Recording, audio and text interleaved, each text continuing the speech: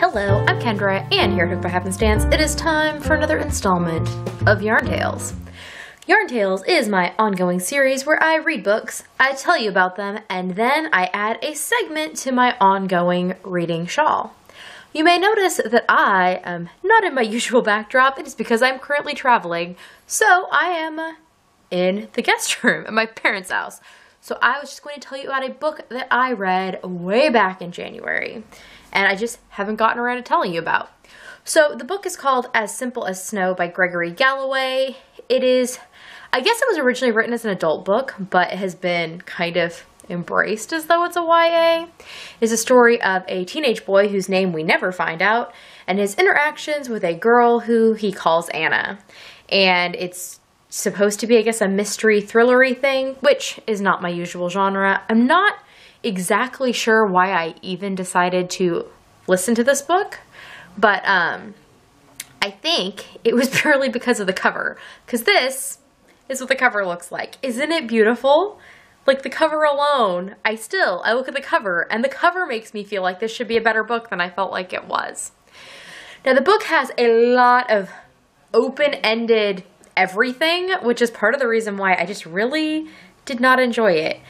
I didn't enjoy it from the standpoint of it's not my usual genre. I don't really like mysteries. I don't really care. Most of this book left me with I don't really care, and I kept thinking there's going to be that thing that's going to tie it all together and suddenly I will care.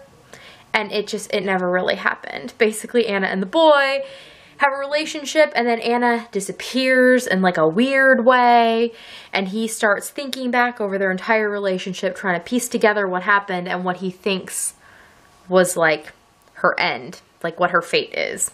And it leaves you with all the questions and none of the answers. And basically, that's just annoying. So here is my reading shawl as it currently stands.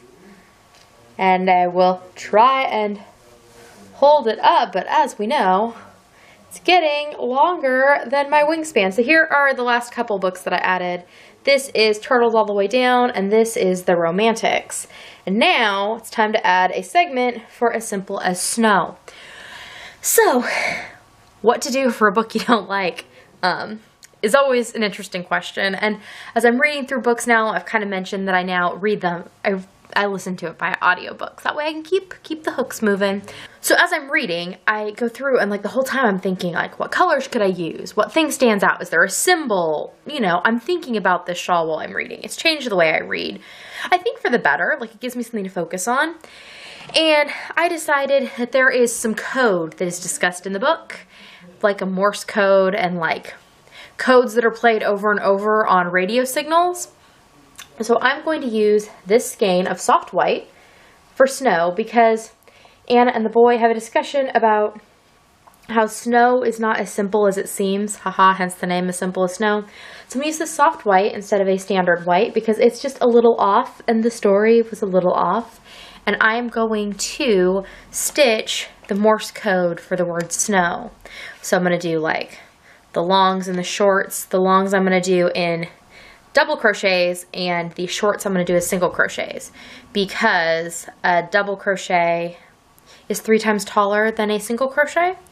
And in Morse code, the long lines, or like the long sounds or the drawn lines, are 3 times, like they're 3 spaces for every 1 space of dot. So the dits are 1 dot, the dats are 3 lengths. So doubles and singles.